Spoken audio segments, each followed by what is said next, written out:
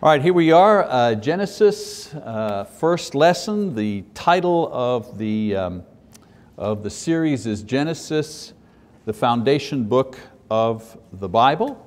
And I want to mention also that we're going to be using a resource book, or I have used a resource book entitled The Genesis Record by Dr. Henry Morris. And so there's a lot of material that I'll be talking about that I have used his book for. And if you want to go further or deeper, or you want more information, I highly recommend this book. You can get it from the library or get it online, so on and so forth. Great book. This class that we are doing is not going to be a line-by-line study. Because if we did a line-by-line study of Genesis with its 50 chapters, we'd be here 2 or 3 years. So we're not going to do a line-by-line study. We're going to try to take important sections out of every chapter to follow a main theme all the way through the book, so that you'll be very familiar with the book. We'll try to answer some of those questions that come from the book itself. But mainly we're going to try to reflect the main theme of Genesis and work our way through. Everybody's got a worksheet that you have, and those who may be watching this on video, you can go, or online on our BibleTalk.tv, you can go to BibleTalk.tv and you can download the printout, even the transcript eventually for your use, and of course that's absolutely free. All right, major objectives in this study. I have three particular objectives. First of all, to build faith. Build your faith in this book as an inspired work of God. Of all the books in the Bible, it seems that Genesis is the one that is attacked most often as being non-inspired, or it's a myth, or it's a fairy tale, so on. It's dismissed, especially in the modern day. So I want us to have confidence and faith that this is an inspired book of God. Second objective, to answer some of the commonly asked questions about Genesis. I mean, who wrote it? If it's at the beginning of, beginning of time, who was there to write it, and so on and so forth. So we'll trace the history of how it was written and other questions that stem from this particular book. And then thirdly, understand the importance and the purpose of this book as part of the Bible. Why did God give us the book of Genesis? Very important. Now, as I say, you can stop me and ask questions, make comments as we go along. If there's something that you think of, or perhaps a question, or something maybe that you can add to the class as to what we're doing, please don't be shy. I'm glad to take your input. All right, let's talk about the importance of the book of Genesis. Every book of the Bible is inspired by God. Paul says this among other places, but Paul says this in 2 Timothy chapter 3:16. The entire work of God is inspired. All Scripture, rather, is inspired by God. That's the way he says it, all Scripture. Notice he says all Scripture, not just some Scripture. And especially when Paul was writing this in 2 Timothy, not all of the New Testament had been recorded. So he was referring back to what we call the Old Testament. And he was saying all of it is inspired. Not just the prophets, not just the first 5 books of the Bible, all of it is inspired. And that remains true even to this day. Now, in the New Testament, the Gospels and the book of Acts, they're these kind of books.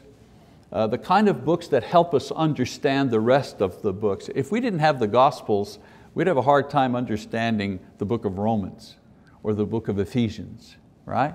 So the Gospels and the book of Acts really give us the basis for understanding all of the other epistles in the book of Revelation.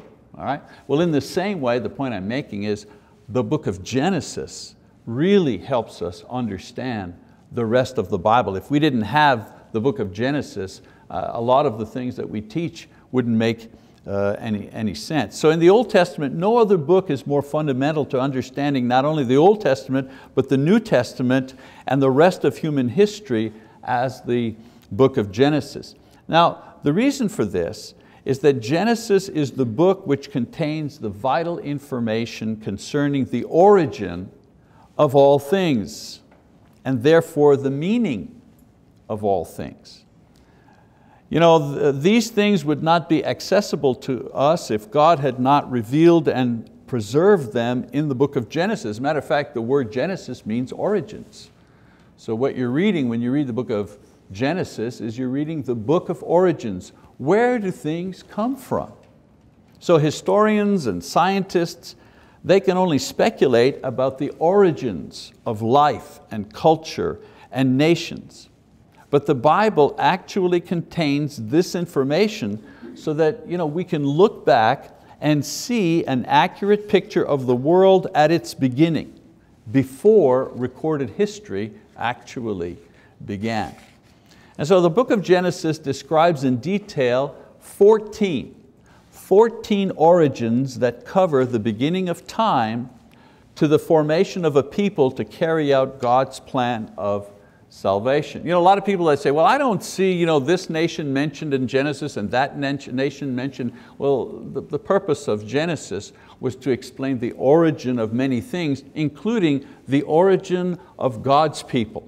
Not just the origin of how various nations were formed, but basically the origin of God's people. That's the theme that runs through the entire Bible, doesn't it? We see different nations come and go here and there, but the Bible is really just interested in showing us God's people and what happened to them. The rest of the history is simply a backdrop to that. So these origins that I'm talking about here are the foundations from which we can understand our societies as well as our environment and even the spiritual condition that we're in today. So this lesson here tonight, I'm just going to briefly go over all of these origins. All right, ready? So Genesis, origins, first origin, the Genesis gives us the origin of the universe. Only the book of Genesis accounts for the origin of matter, space, and time. Every other religious system, every other scientific system or philosophy, every one of them begins with eternal matter or energy in some form that is somehow developed into our present state. So the theory of evolution starts with what? Well, it starts with the Big Bang. It starts there, but the Bible starts even before then. The origin, where did the Big Bang come from? How did that start? So only the Bible gives an account of where original matter actually came from. Okay? All right. Genesis gives us the origin of order and complexity. Universal observation has stated that orderly and complex things tend to naturally devolve into disorder and decay, right? Something starts nice, your brand new car, right? And this has happened to me, my brand new car, it's working perfectly, it's a GM product, what could possibly go wrong, right? And I'm driving it, right? And there's a truck that goes by and I hear peek, and you know what's happened to my new car, right? I've got a chip in my window staring me right between the eyes. There goes my new car. And that's the same with everything, right? Our new carpets, everything brand new begins to devolve, all right? And so the Bible gives us the origin of order and complexity. Where did the order begin? We know that in nature, in people, and in objects, everything eventually falls apart. Genesis provides the source for the establishment of the original order and complexity of life. Okay? This is important because all we're able to study is the rate of decay, not the origin of order. Did you ever think of that? Scientists, what they're studying is how things are falling apart. That's all they can do. All they can do with the stars is count them. All they can do with the stars is tell us how far they are, or if they're, how fast they're disintegrating. That's all they do, that's all they can measure.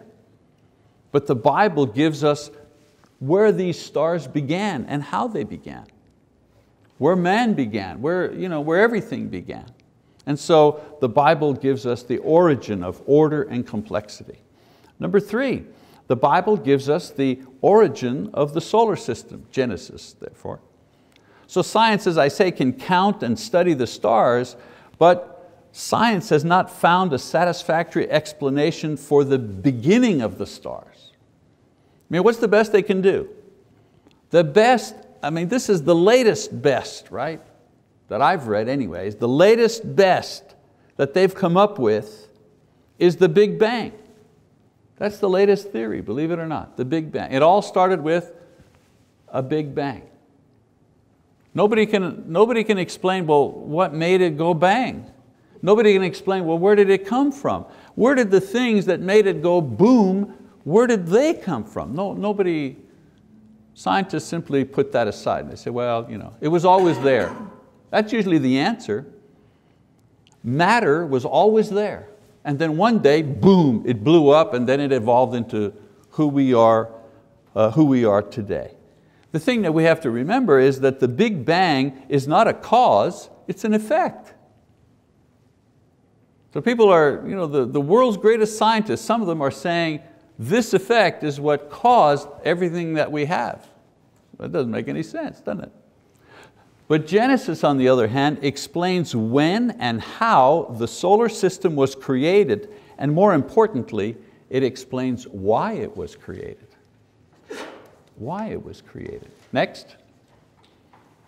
Genesis explains the origin of the atmosphere and the hydrosphere. The combination of liquid water and oxygen and nitrogen, that kind of atmosphere that sustains life, has only been found in its present state here on earth. I mean, scientists say they've looked as far as they can look and they still haven't found it. Genesis explains again the how, the who, and the why that this unique mixture came to be, if you wish, here on earth. So the origin of our environment that we have, that sustains this kind of life. Genesis explains the origin of life itself, how living systems could develop from non-living chemicals. Today continues to be a mystery to materialistic philosophers and will always be. In other words, if your thinking is that animate object, we're animate, right? Right? We're animate, we're animated, we move, we think, we feel, How a creature like us comes from an inanimate object? How can we come from a rock or a piece of dirt? And yet, evolution teaches that. In the beginning, there were just inanimate objects. And yet somehow these inanimate objects came together and rubbed up against each other. I'm being simplistic here, of course, but somehow these inanimate objects produced animate objects, living. In other words, a bird came from a rock. Again, I'm simplifying it, but basically that's what is being explained. Genesis, on the other hand, explains the process and the order of the appearance of living things on earth, from inanimate to animate, and what happened, how this happened. Number 6, Genesis explains the origin of man. This Bible book provides the true answer as to the origin of man. Now, universal observation states that complex things tend to decay and become disorganized. But in the face of this, evolutionists try to explain that in the midst of this universal experience, the most complex and orderly creature, man, has actually arrived in the reverse order. In other words, from decay and disorganization has come man. You see how crazy that is? So from decay and disorganization comes complexity and order. Well, that's just nonsensical. Genesis explains the origin of man as a perfectly complex and orderly being at his creation, and then joining the creation in its eventual demise. And it also gives the reason why. In other words, Genesis explains that man began as perfect, complex, competent, and then began to disintegrate. Evolution turns that upside down and says there was disintegration and decay, and from this disintegration and decay came man. And guess what? While everything else on earth is going to pot, man is getting better. He's evolving. Again, doesn't make any sense. And Genesis explains to us how the world began and how man began.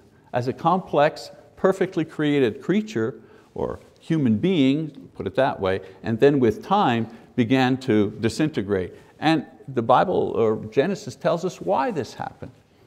Number 7, the origin of marriage. Again, Genesis records the universal and stable institution of marriage and the home in a monogamous, patriarchal, stable society. That's what Genesis presents.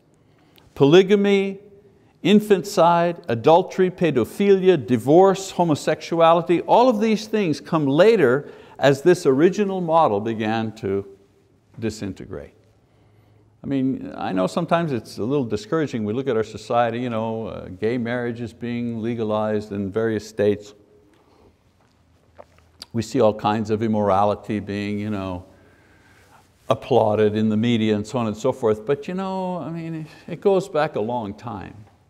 It's not just our generation. Not just our generation. If we want to see sin, just go back to when the Roman Empire existed. You'll see a very decadent, cruel society.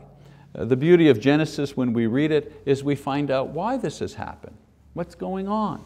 All right, number 8, moving on. The origin of evil. The cause and effect model is demonstrated in Genesis, showing how evil not only entered the world, and it entered the world as a concession to free will, but also how it caused the ultimate degeneration of a world originally created as perfect.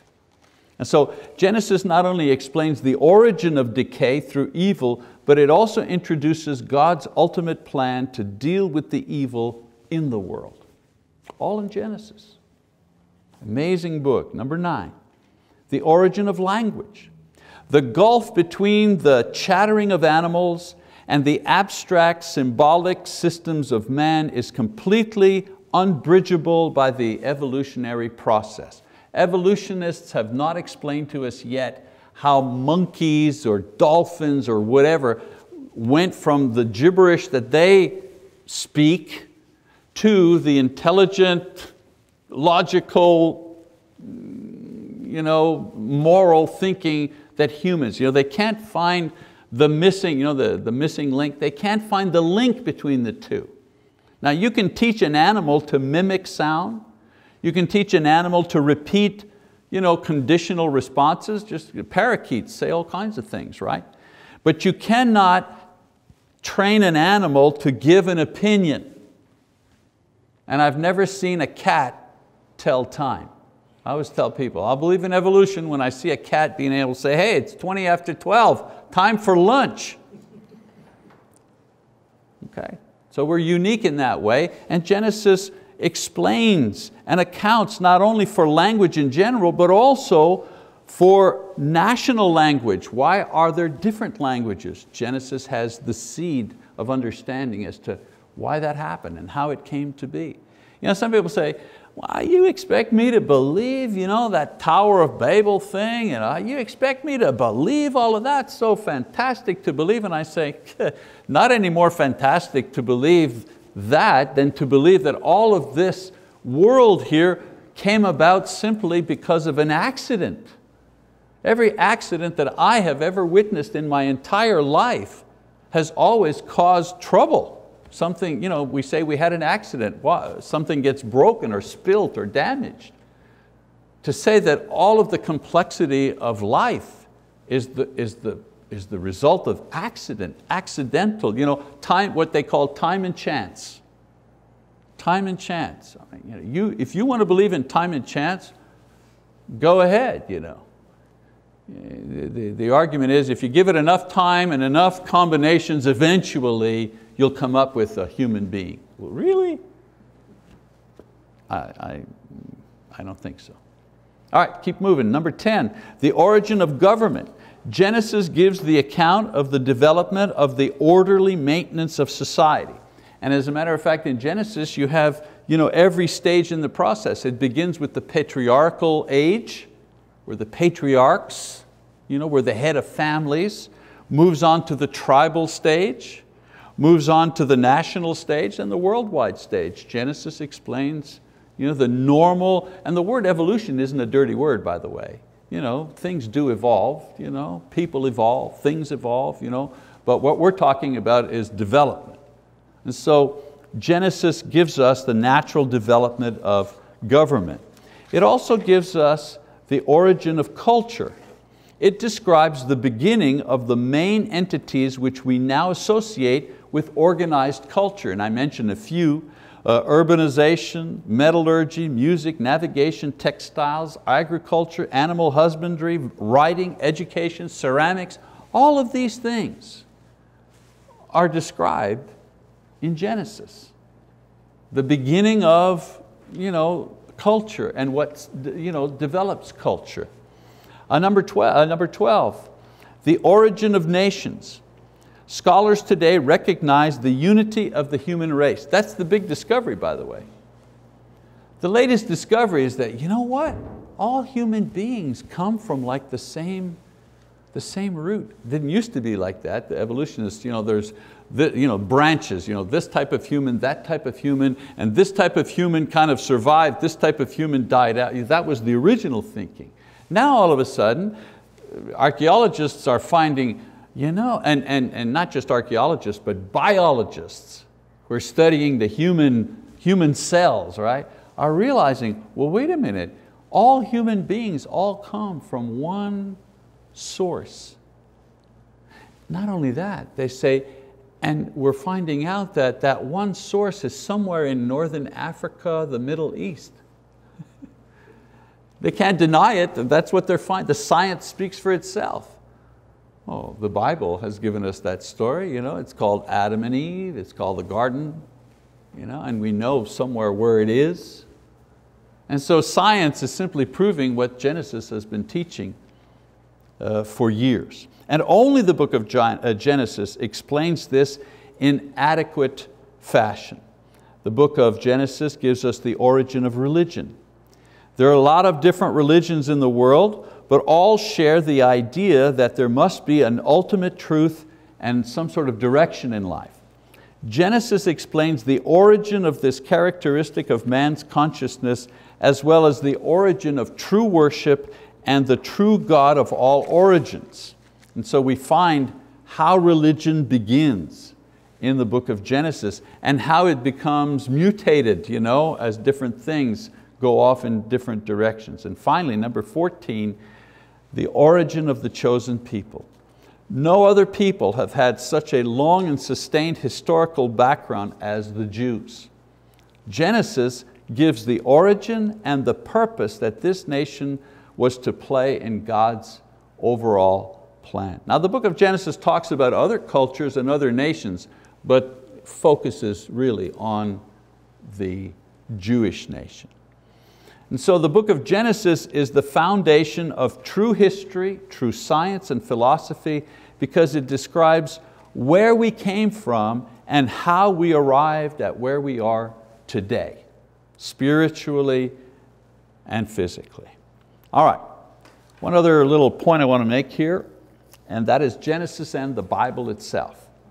Not only does Genesis provide a foundation for our understanding of the created world and society itself, it also is a foundational book for the understanding of the rest of the Bible. Now, I don't state that as just a personal opinion.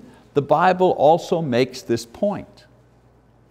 People like Adam and Noah and Abraham and Jacob are continually referred to throughout the rest of the Bible. Without the Genesis, we would not know their role or their purpose in God's plan. So remember that when people are trying to dismiss Genesis as a myth and so on and so forth. If you eliminate Genesis, you don't have the foundation book of the Bible. Did you know that there are over 200 quotations or allusions to Genesis that are in the New Testament? 200 times we quote Genesis. Every one of the New Testament authors refers to a passage in Genesis 1 to 11. Every one of them. Jesus Himself refers to Genesis chapter 1 to 11 at least 6 different times. I mean, if Jesus Himself is quoting Genesis, we should be very careful before we dismiss that as as an important book. Now I say this because there's a great effort in the world, and sometimes by some in the church, to mythologize the book of Genesis, especially the parts dealing with creation. Genesis was written as a sober and fact-based history of the origin of the world and man. When we try to reduce any part of it to myth or allegory, we undermine our faith, because the foundation of our faith begins in Genesis. I mean, after all, Paul says, all Scripture is inspired by God. All includes Genesis. Okay? Very important. Now you'll notice there's a list on the back of your worksheets, and as I mentioned before at the beginning, those of you who are watching this on video, you can go to BibleTalk.tv and just go to the Genesis series, and at the Genesis series you can download the worksheet and perhaps later on even the transcript of this lesson. But for those of you who are in the live class here, a wonderful list here. Scientific facts or principle in one column, the date that they were discovered by man, by scientists, in the middle column, but where they were spoken of in the Bible in the right column.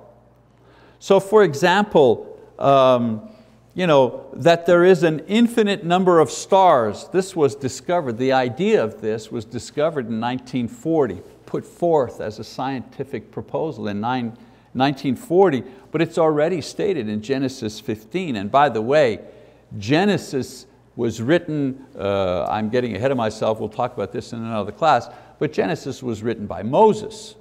Okay? He's the one that put it together from oral records and so on and so forth. And Moses lived 1,400 years before Christ, roughly, 1,400 years. So we're talking 3,400 years ago, the Bible's already talking about this idea of the stars. I mean, I'm not going to read it all to you. You can read them there, but what's really interesting to me is that the idea that air has weight, and this was scientifically discovered and proposed in the 16th century, and yet it's written about in Job chapter 28. Or that oceans contain freshwater springs, discovered in 1920, but mentioned in Job 38. So there's 20, 30 different examples of this, and this is just a very short list of these particular things. Okay, so that's our introductory lesson to Genesis. We haven't touched the text yet. I just wanted to give you an idea that we're not talking about Genesis as a myth. It's an inspired work of God. The Hebrew writer says to us what? That we believe how? By faith that God created what is from what is not.